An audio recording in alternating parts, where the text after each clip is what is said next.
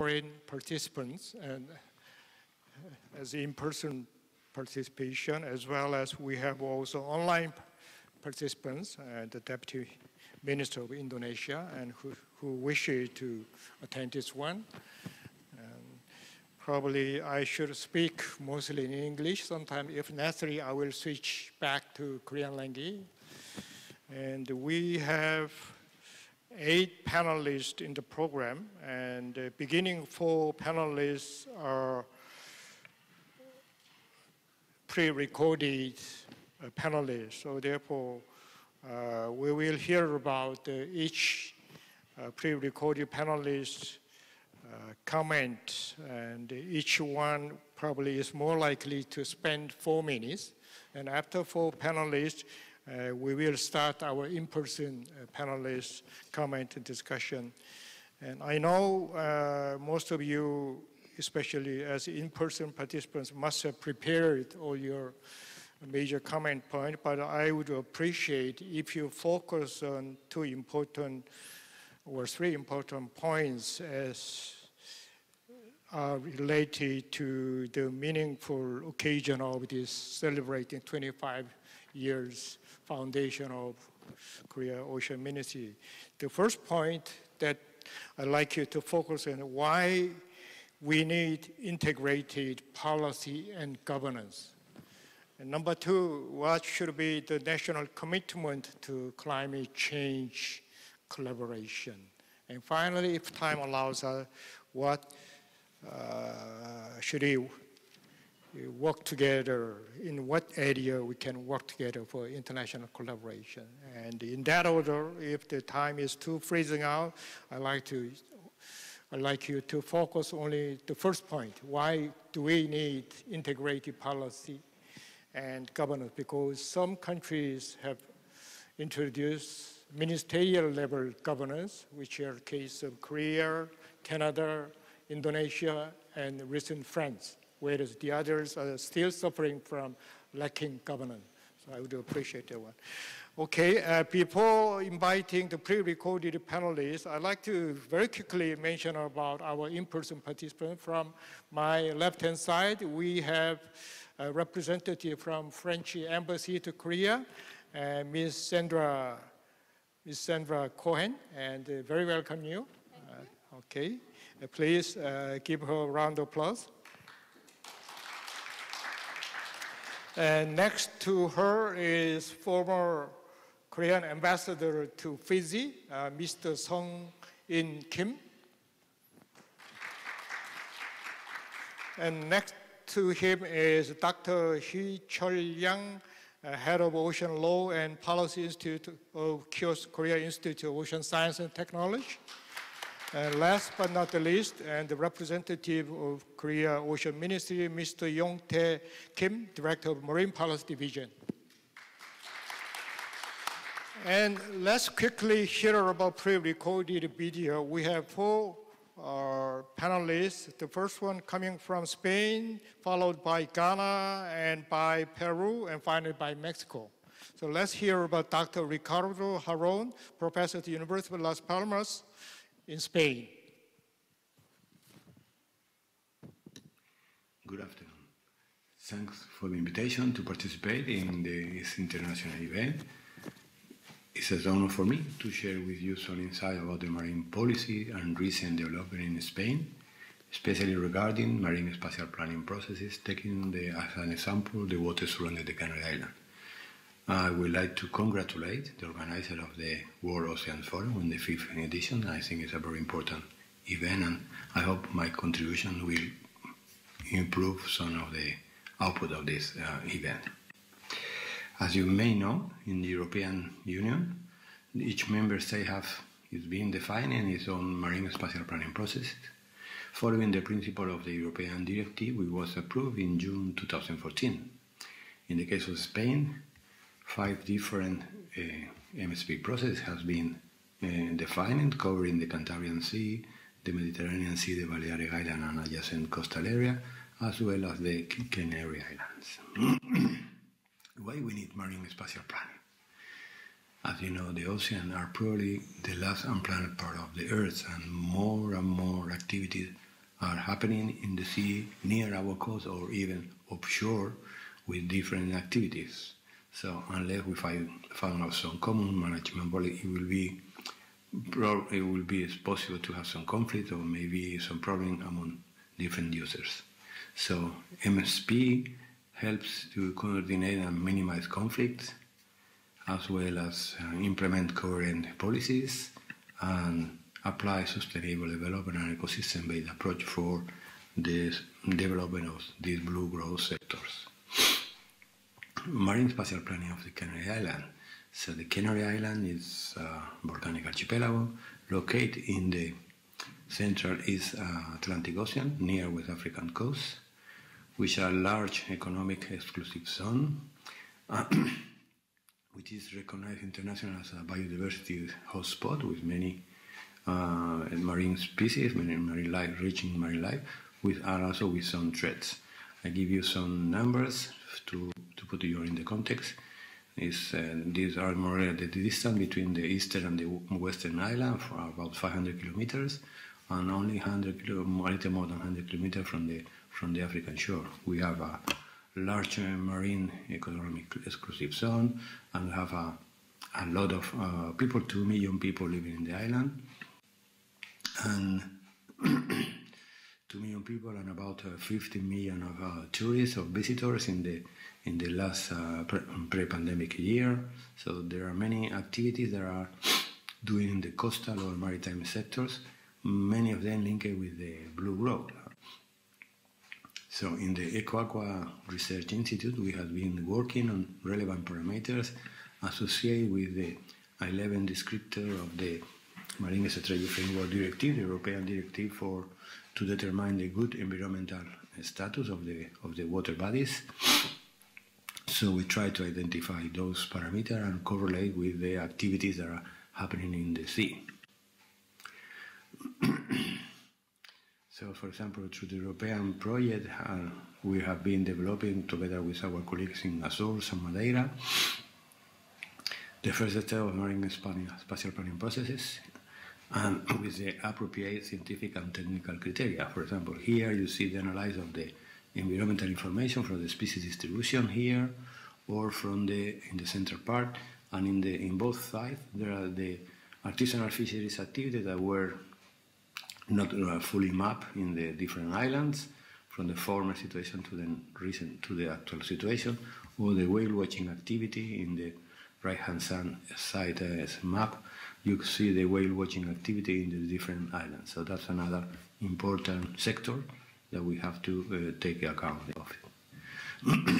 One of the main results of this project has been the creation of a Canary Island Marine Spatial Planning Platform that is based in the EcoAqua Institute, where we have compiled public database, environmental and economic data, as well as, that's very important, very relevant information from several meetings with diverse marine stakeholders, maritime stakeholders. We have contributed to know the constraints and synergies between the marine ecosystem and maritime use and pressures.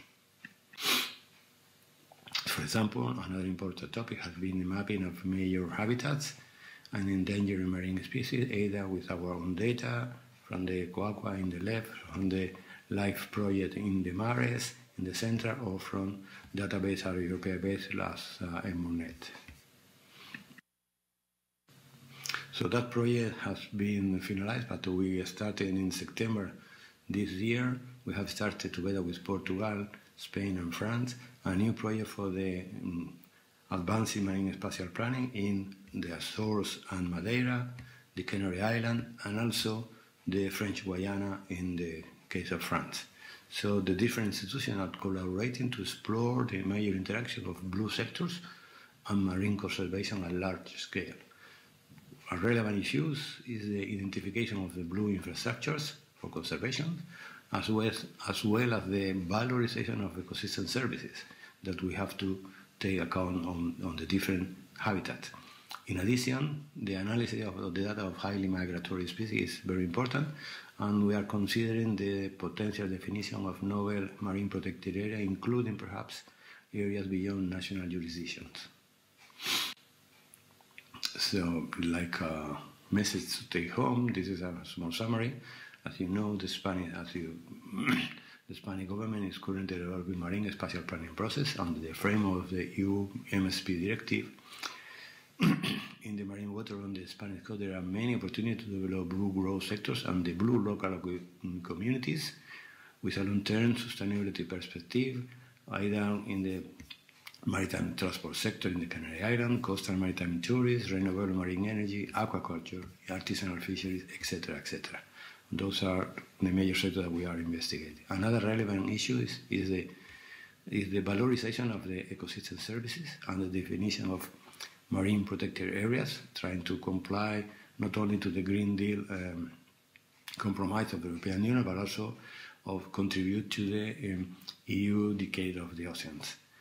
So I will think that the main theme of the World Ocean Forum is the future of everything, ocean transformation. I think this motto may also reflect the diversity of action that nations around the globe could develop and support the well-being of their blue societies, let's call that named, under ecosystem-based management approach.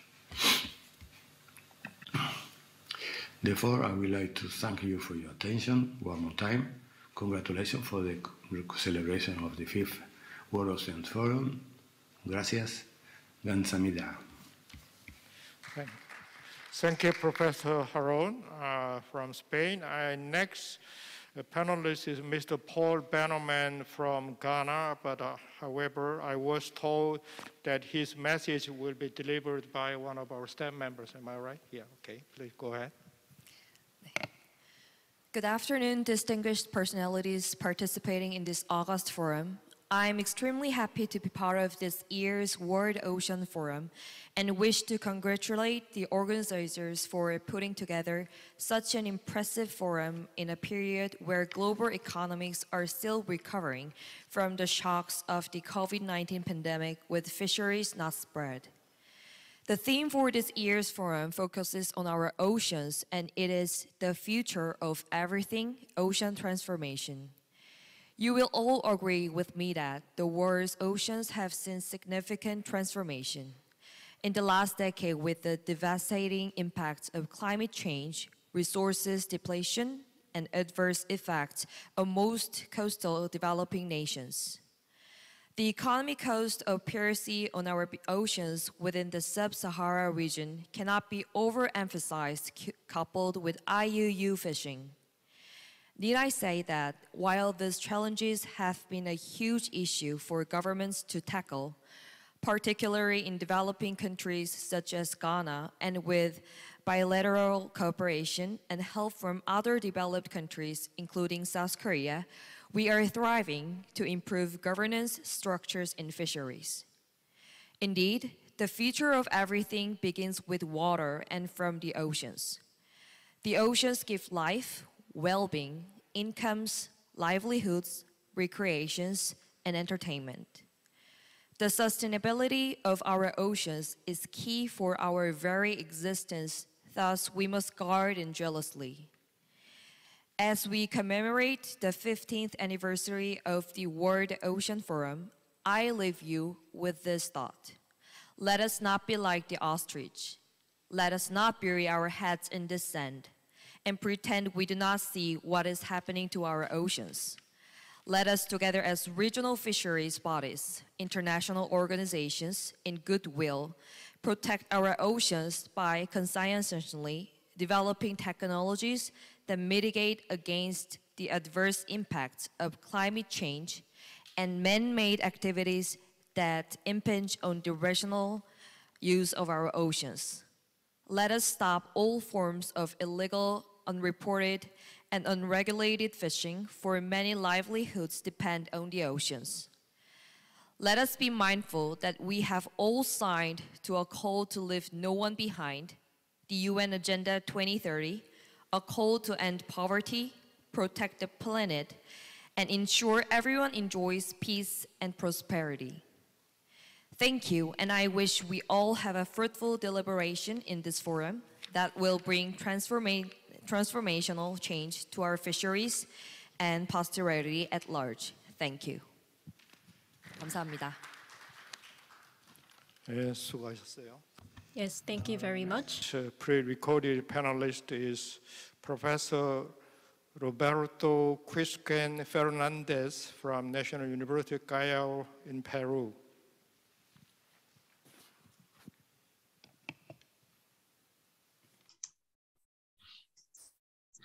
Buenos días para Corea.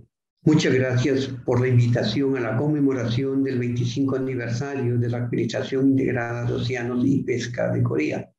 Y gracias a los organizadores de este evento, el Ministerio de Océanos y Pesca de la República de Corea y la Secretaría de la WOF.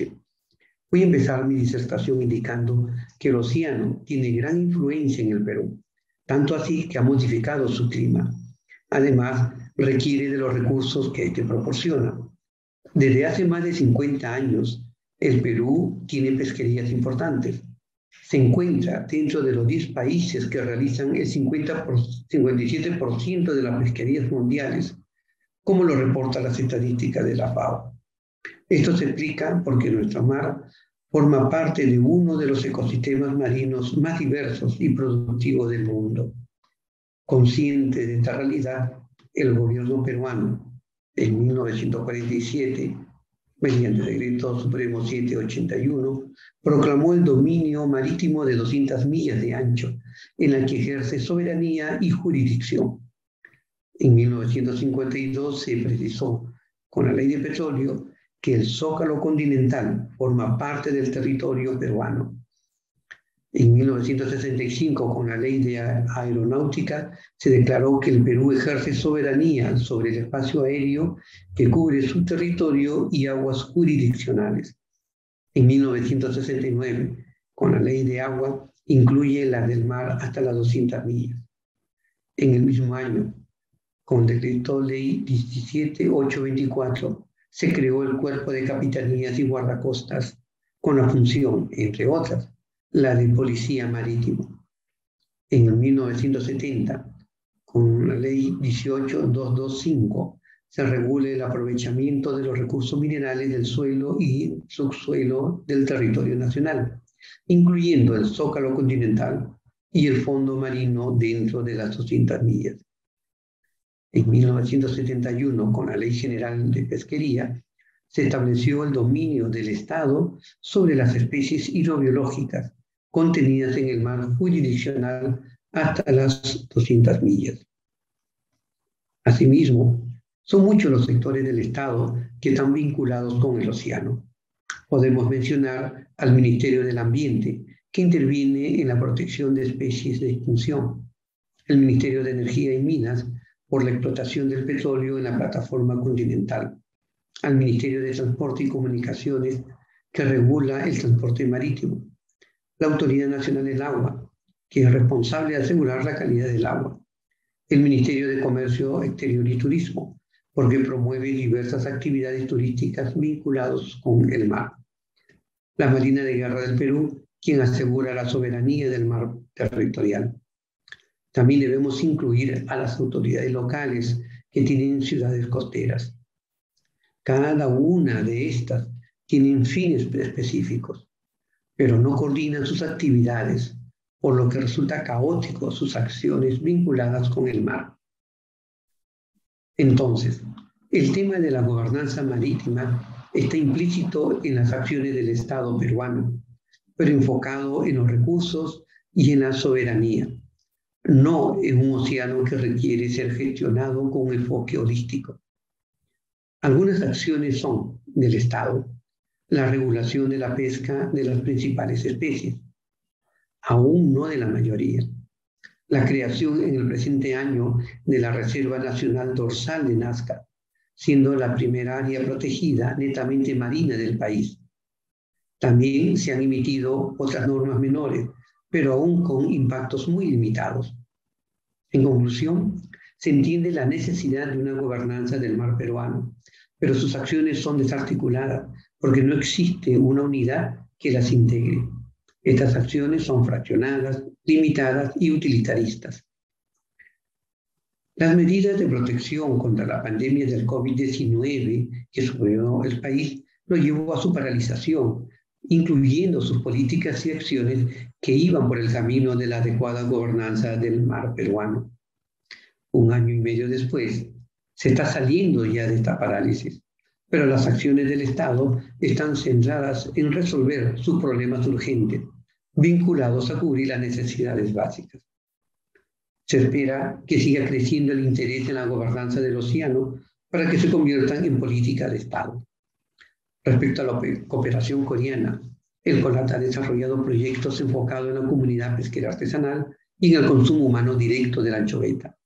Se viene realizando el estudio de la acuicultura en la selva peruana, así como un estudio de factibilidad para instalar un centro de entrenamiento acuícola en un distrito del Brain con la ayuda de la cooperación coreana. Gracias. Thank you very much for his presentation. Unexpectedly, he was speaking in Spanish, and it was only translated into Korean by Channel 3. If you switch to other channel number, you might have overheard other sessions translation. And to summarize what he spoke in English, they are suffering from no existing integrated governance, and he also introduced some the Korea joint collaboration project, especially on artisanal fishing community, anchovy aquaculturing, as well as establishment of aquaculture training center for capacity building in Peru. Okay, the final pre-recorded panelist is another professor, Gustavo Rodriguez from Fashimar UAS University in Mexico. ¿Qué tal? Buenas tardes, mi nombre es Gustavo Rodríguez, soy profesor investigador de la Facultad de Ciencias del Mar de la Universidad Autónoma de Sinaloa en Mazatlán, México. Muchas gracias por la invitación. Y bueno, este es un pequeño resumen de la participación a nombre de la facultad. Dentro de los tres conceptos importantes a manejar, pues está todo esto del potencial que tiene México de sumarse a los esfuerzos internacionales, de apegarse a los lineamientos y criterios de la Revolución Azul. Nosotros tenemos 10,000 kilómetros de zonas de litorales costeros en México, con una gran biodiversidad, y pues pesquerías industriales bastante importantes, sobre todo para camarón y muchas especies de peces. Una de ellas el atún de aleta amarilla. Todo esto, pues dentro de lo posible ha permitido cierta colaboración con instancias internacionales, sobre todo europeas y de otros países del continente americano, más que nada por el hecho de el grado de comercialización de estos productos, pero también la relación de parte de esos recursos son compartidos, ya que tienen patrones migratorios y por lo tanto pues hay explotaciones en diferentes lugares y por lo tanto pues poner algunos criterios para tratar de ser un poco más sostenibles en su manejo. Como tal, pues gran parte de las políticas de uso y extracción de recursos en la zona costera, pues a nivel del uso de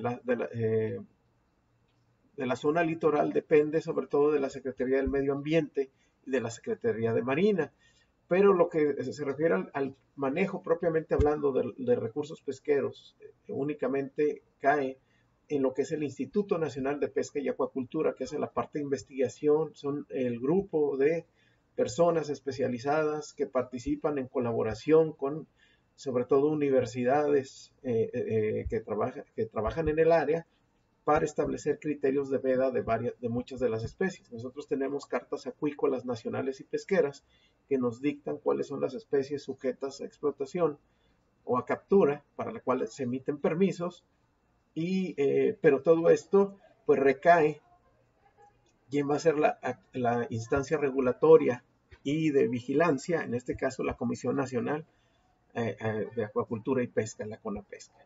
Desafortunadamente ambas instancias han sufrido recientemente muchos recortes de presupuesto debido a los programas de austeridad republicana del gobierno federal que está en este momento en México, y se ha perdido mucho de esa vigilancia que se tenía de gran parte de los programas que ya se estaban implementando con anterioridad. El caso más reciente pues es la pérdida de la certificación para la exportación de camarón de mar hacia Estados Unidos debido a que se suspendió el uso de excluidores de tortugas en las redes de arrastre. Se acaba de hacer un esfuerzo muy importante en el cual participó la facultad desde el punto de vista de facilitar instalaciones para volver a capacitar a los pescadores en el uso de estos excluidores, pero esto es un caso aislado. Necesita ampliarse el alcance de estos programas e inclusive mejorar o implementar nuevas estrategias de pesca de especies de este tipo que sean más amigables con el medio ambiente y poder cumplir con estos conceptos de la Revolución Azul.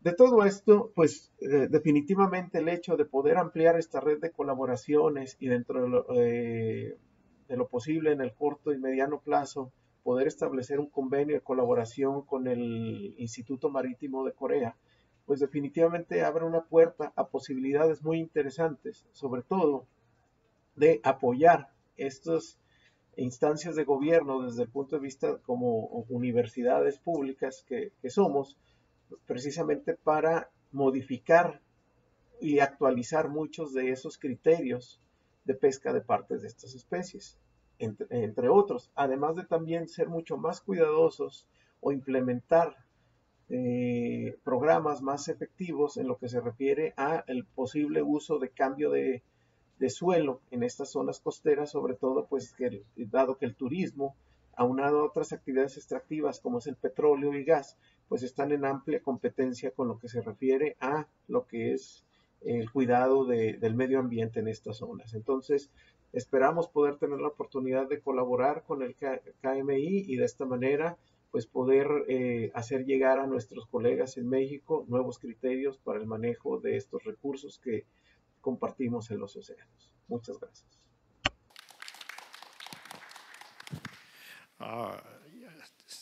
Like the previous speaker, there was no translation into English, only for Korean translation. And watching Sandra's expression, I guess you could understand what he spoke. If so, probably I shouldn't translate this one into English, but for Indonesian Deputy Minister, his major point was divided governance between Ministry of Environment and Ocean, whereas the major fishery resources was regulated, monitored by the National Fisheries Research Institution through National Fishery Committee. However, recent budget has been cut, and their major species focus is squid. But recent squid export to U.S. was halted because the turtle was caught as bycatch, so therefore their export to U.S. market was closed. And to cooperate with Korea, and they like to work together to formulate some policy how to regulate fishery resources. Okay, thank you for the four panelists. Now we start with our in-person panelist discussion, starting from Sandra Cohen from French Embassy. Let's welcome Ms. Sandra Cohen by a round of applause. Thank you very much. Thank you very much, and good afternoon, everyone. I would like to thank the organizer for inviting me today to this very meaningful event, and congratulations on the anniversary. So let me start by giving a piece of context of background information on France's integrated administration. But first of all, I will start with a brief overview of France's maritime assets. As you know, France is a maritime nation since 15th century, but actually it's our Royal Navy in the 17th century who contributed to opening trade routes. And in the 18th century, we were a major maritime country. But our relation to the sea has evolved over the time. And even though today our relation to the sea is still very strong, we only created our Ministry of the Sea last year. Actually, I should say we recreated a Ministry of the Sea last year because we had a Ministry of the Sea in 1981 and 1988. So It's always surprising when I say that France is a maritime nation because our waters cover 11 million square kilometers. It is 20 times our country's own area. And our exclusive economic zone is the second largest in the world. We also have presence in every ocean except the Arctic Ocean. We are present in the North Sea, Atlantic Ocean, Pacific Ocean, Indian Ocean. We have an excellent pioneering oceanographic research institutes that everybody knows, like ENG, IPEV. We have 66 ports, 32 million tourists going through our ports, and yet we didn't have a Ministry of the Sea. So what changed, actually? I think it comes with a general awareness of the importance of maritime cooperation and maritime importance. So, of course, in most countries, maritime issues concern several ministries, like agriculture, environment, diplomacy, of course, army, trade, of course. But in 2019, the French president has given a very ambitious roadmap to develop France as an oceanic power. And creating the Ministry of the Sea was a great signal given regarding our ambition. So what does this ministry do, actually? It is responsible for many, many different policies. I will not give too many details because we don't have time, but everything that is related to navigation, safety, training, seafarer, boating, marine space planning, as our Spanish colleague mentioned. And when it comes to fisheries, of course, it overlaps with the Ministry of Agriculture. Together, they supervise underwater resources. And when it comes to transport and protection of marine environment, the ministry works with the Ministry of Ecological Transition. So there are good synergies within every government, but yet it is important to have a Ministry of the Sea to supervise. And I would like to quote, actually, our Minister of the Sea, Madame Annick Girardin, when she said, actually, I should have an interlocutor in every maritime country, because this is helpful to develop a good international dialogue. It is helpful to compare notes and to entertain a political dialogue on major issues. So just one word on our objectives. France is highly committed, of course, to the blue economy, and it's in line with what was explained earlier on the European Union blue growth. But there is one specific goal that we have, is to project our influence as a maritime nation, because we have a geostrategic involvement, because we want to participate to a sustainable management and to use the ocean as a channel of communication. So the basic idea is that we must politically deliver a strong message. And the French President Emmanuel Macron said that before being a space of competition between states, because the ocean can be a space of competition, before being a channel for exchange of goods, before being inspirations for artists and poets, the ocean is a common good of humanity. And this is to answer your second question, Professor Chang. I think that what we can do together is to join forces to do outreach and explain at the international level how important the ocean resources is. So I think I will stop now, and I would like to thank you very much for your time. Thank you. From your official position, I thought you were just political counselor, but you turned out to be actually maritime attaché. Okay. Yes, congratulations, your new establishment of Ministry of the Sea. Okay, and the remaining three panelists are all Korean, so depending upon your preference, you can either choose Korean language or English. You can choose. And Ambassador Kim, you are the next. 예, 우리 존경하는 우리. Yes. Professor Chang, who is moderating this session, and also Mr. Song Sang-gun from the MOF, and all the organizers of this forum. I am very pleased to participate in this meaningful forum, which celebrates the 25th anniversary of the integrated marine management of Korea, as I have been working as the ambassador of Fiji and ambassador of 5 island countries. I have felt many things. So today I want to take this as an opportunity to share that with you. First, I think the role of the Ministry of Ocean and Fisheries in the Southern Pacific region can be summarized into 4 points.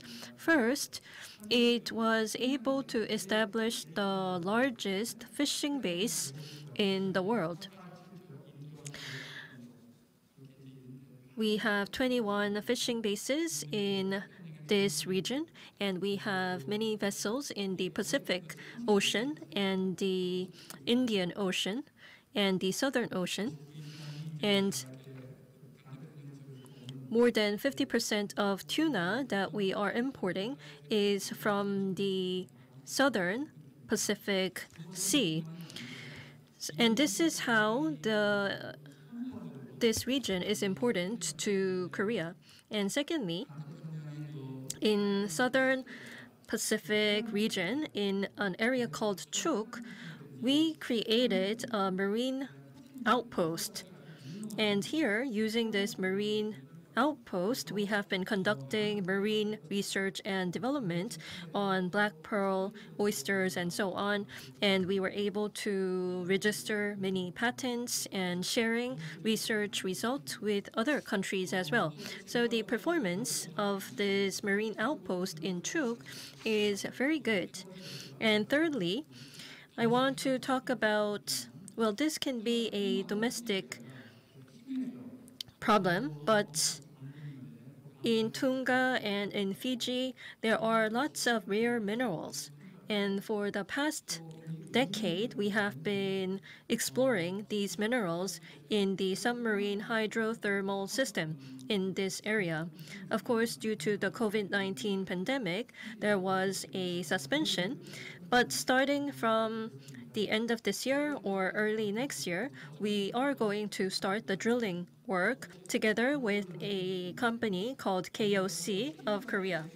And fourth, I want to talk about the OTEC in Kiribati. OTEC stands for Ocean Thermal Energy Conversion. Then why Kiribati? We have 4 seasons in Korea, but this is a region where there is only summer. So the temperature in the sea is very high, and that is why we are able to conduct ocean thermal power generation. And we will be able to supply electricity using this power generation and also supply water. And that means we can build factories using this electricity and water resources, and this can lead to many jobs creation of many new jobs.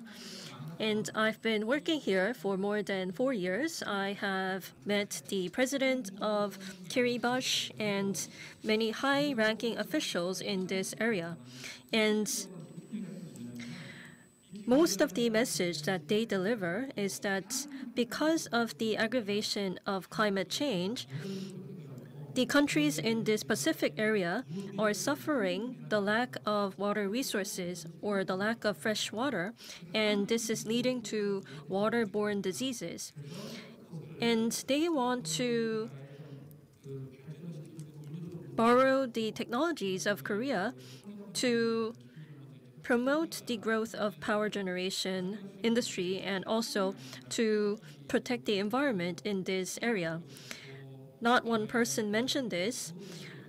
Officials from Kiribati and Nauru and Tuvalu all emphasize this importance of technology transfer from Korea.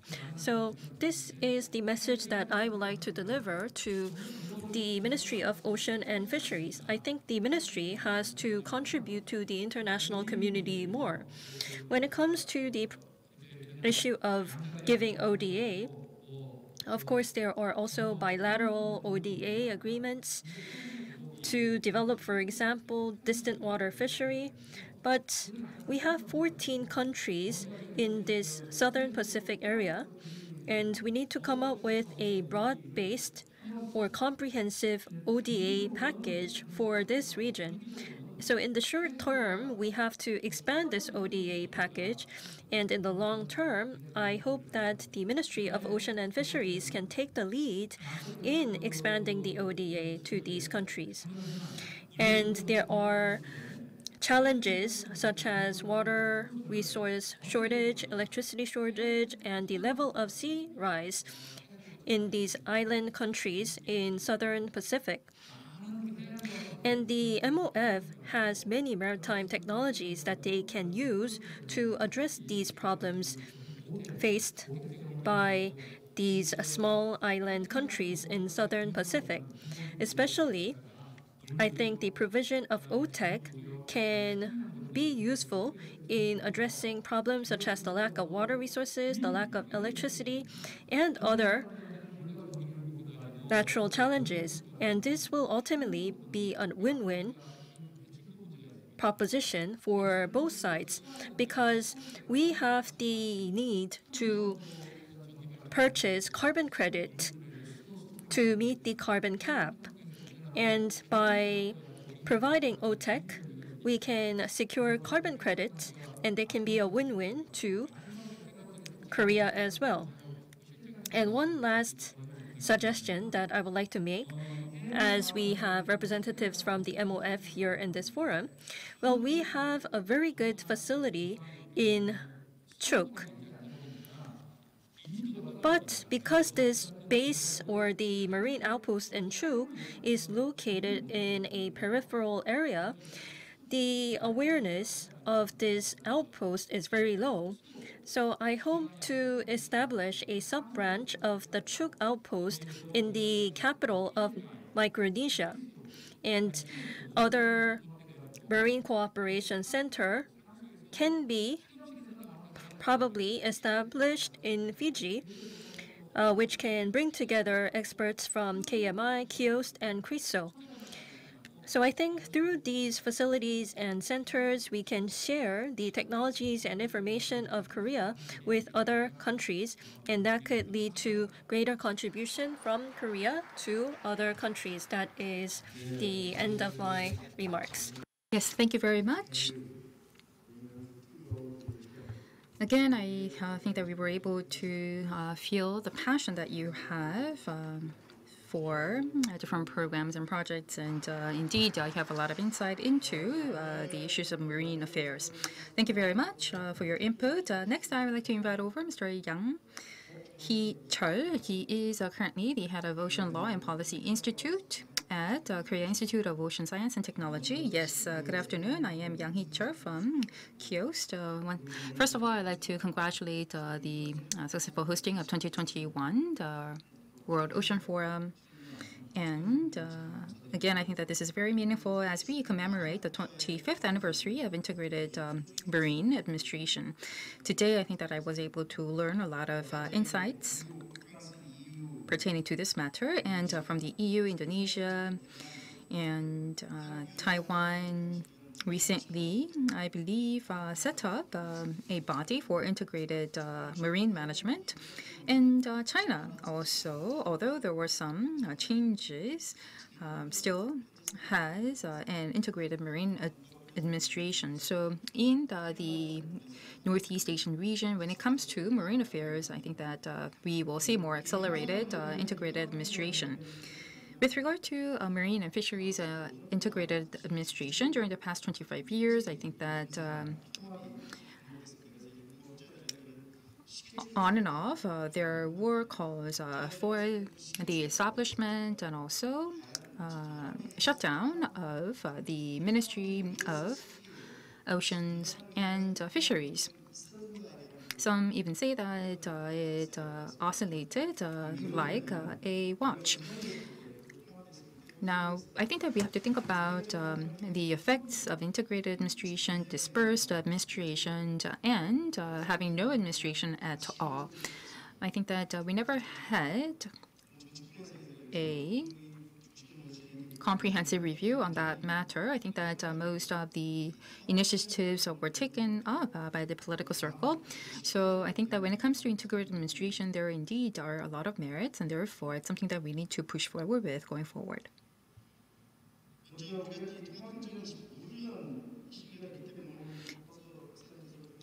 Earlier, Dr. Park Kwang-seo delivered a very insightful presentation, and I also learned a lot from the presentation. When it comes to marine and fisheries, I think that through integrated administration, we were able to see many successful outcomes. On top of everything that was shared by Dr. Park Kwang-seo, I think that institutionally there were also many noteworthy achievements. I think that in the past, coastal management was the focus. However, now we see Arctic, Antarctic, and also deep sea, and also open sea projects. And thanks to this integrated marine and fisheries administration, and I think that Korea ranks world's number 10th when it comes to its marine and fisheries industries. And thanks to its integrated administration, I think that we were able to propose legislative bills at the ministry, and the ministry also has the authority and power to coordinate different policies and initiatives at the government level.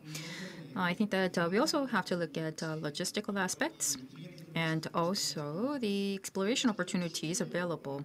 I talked about Antarctic and also Arctic and deep sea projects. Russia, China, and Korea also have deep sea resources that we can explore.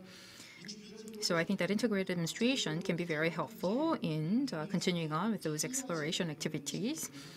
And I believe that since the inception of the Ministry of Oceans and Fisheries, EC, West Sea, and also South Sea, I think that we were able to see many fisheries-related agreements and also joint oil and natural gas exploration agreements. And I think that it was thanks to having an integrated administration.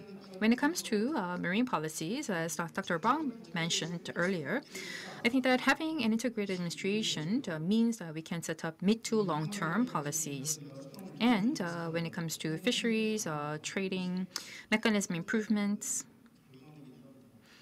I think that integrated administration played an important role. Of course, there were some downsides. There indeed were some of the results that were not beneficial. For example, marine pollution and also marine debris. When it comes to those challenges, I think that we still have to work out how better the Ministry of Oceans and Fisheries can work with other agencies and government ministries. We talked about Korea Meteorological Office, the Ministry of Agriculture and Forestry, Ministry of Environment. I believe that some delineation of their responsibilities and roles need to be worked out. I think that the reviews that Korea gets when it comes to its marine integrated administration is higher and better compared to the reviews in appreciation from internally. And I believe that having an integrated administration when it comes to marine and fisheries industries has been very fruitful. And looking back, I think that there are some areas that required further improvements going forward. And I'd like to cite one example. We have Mr. Song with us from MOF. And the reason why MOF was established was because of UNCLOS. So how are we going to manage the open sea and offshore was the primary reason why we put together this integrated administration. However, during the past 25 years, my apologies. We still have 2 more people waiting after you, and also we need to hear from our speakers, so please wrap up. So in 2018, we were able to see some movements related to MSP. And for the first time at the MOF level, I think that we were able to see some management over maritime spatial planning. But prior to that, I think that MOF was not able to play a central role. Other government ministries would make the decisions, and then the MOF would simply implement those policies and initiatives. So going forward, do we have to maintain this integrated administration? Again, my apologies. I have to close the session. So Mr. Yang, please wrap up. And we still have Mr. Kim Yong-tae from MIMOF, and he hasn't spoken yet. So, Mr. Kim? Yes, thank you. My name is Kim Yong-tae. I am the Director of Marine Policy Division of the Ministry of Ocean and Fisheries. First, I would like to thank all the participants who took interest in participating in this marine policy session that was first established this year. I was able to learn a lot through the presentations of many speakers. Creating value added through the ocean and conducting integrated administration of marine policy. Well, I think many countries are all implementing similar policies. And even though different countries have different policies, I think there are lots of common grounds. Especially, I was able to find many common grounds with the United States through the presentation made by the participant from NOAA's National Ocean Service. And he mentioned that the U.S. administration has realized that the government has been neglecting the importance of ocean in mitigating the effects of climate change. So I think there is this consensus in Korea as well. And I hope that we can share experiences of countries through this forum that will be held today and also tomorrow. And I think there are other countries that are conducting integrated administration of marine policy. And I think there are also countries that are interested in this integrated administration. And I hope we could establish a cooperation mechanism between these countries. And I hope that a platform can be established so as to foster cooperation among these countries. With that, I would like to finish my remarks. Yes, thank you very much for that concluding remarks. Baru Hundi, the Deputy Minister of Indonesia, is waiting for his chance to make a comment. As the time is already running out, we are behind schedule. Would you make very quick comment or? Okay. Okay. Thank you so much. Thank you so much, Professor Chang. First, I'm pleased to present Indonesia. Thank you for your invitation. It's a great moment for us also. And this is the moment when World Ocean Forum talking about the marine policy. So many policy, every country has marine policy. So we need something to integrate it, and then each country can join together, like what we have done now with the Korea. We call it now a Marine Technology Cooperation Research Center, MTCRC. Last 3 weeks, our Minister, Luhut, Coordinator Minister Maritime Affairs and Defense, signed agreement with the Minister Ocean and Fisheries, Dr. Moon, in Jakarta. Some of the activity is a part of what you call it, how to support the Indonesian ocean policy. When we talk in ocean policy, let me talking about a little bit about the Indonesian talking about the value economy in Indonesian ocean policy.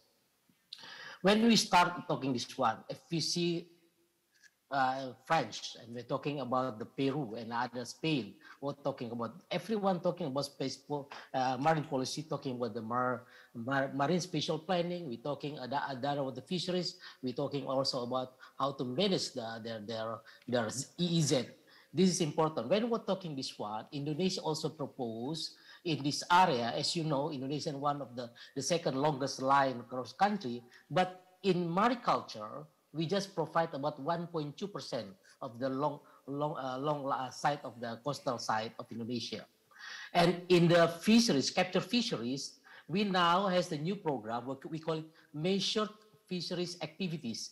It means we count about the input and output of the fish. We cannot catch as much as possible, no, but now we have to count it in the quota. This is part of how to control. We call it measure fisheries activities. And from 11 fisheries management area, we just count one is management fish management area to be considered like a spawning ground. It means it's limited forbidden for catch this area because we understood this area is spawning ground for some species tuna like yellowfin tuna and other species. Let's talking about the Indonesian policy. If we're talking about the what you call it in the spatial the medium-term national development in 2024, BSA, our government at least formulated 3 main strategies, including marine and fisheries industry and development. And the second is marine ecosystem management, and the third is cross-sector support as the key to achieve the economic target. This is important why we say, because our Indonesian ocean policy is until the valid until 2024. So why there is task force now under the Connected Minister of Maritime Affairs to prepare for our ocean policy for 2045. The 2025 is clear. In 2045, we have something that the vision is Indonesia has become the center of the world. Excuse me, Dr. Parondin, I have to stop you right now because our next session already has been behind the schedule. And okay. I know you have a lot to say, and as you mentioned, our minister visited Indonesia, meeting your minister Luhut last week, and also I have right here our deputy minister, your counterpart of Ocean Ministry. So you guys get together later on to discuss about what collaboration we need. And I need to make a closing remark because the time is too much running out. Thank you for all the speakers and the panelists for excellent presentation as well as active participation. I know the audience has been waiting all day long, but because of time limit, I cannot give the floor to the audience. But however, anytime our door should be open and we can be accessible after session. Thank you very much indeed. We close the session.